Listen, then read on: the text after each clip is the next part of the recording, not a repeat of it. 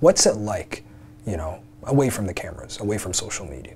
I'm not gonna lie, like for some people, the ignorance is just not something you can save.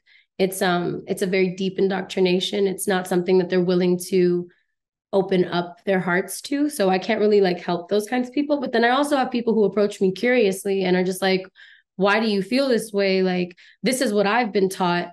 And I'm able to challenge that. And I'm able to be like, well, this is what I've seen as an unbiased person. I'm not Muslim and I'm not Jewish. So I don't have like a personal stake in these things um energetically, but I can see things objectively from a humanitarian perspective because that's how I look at the entire world, you know?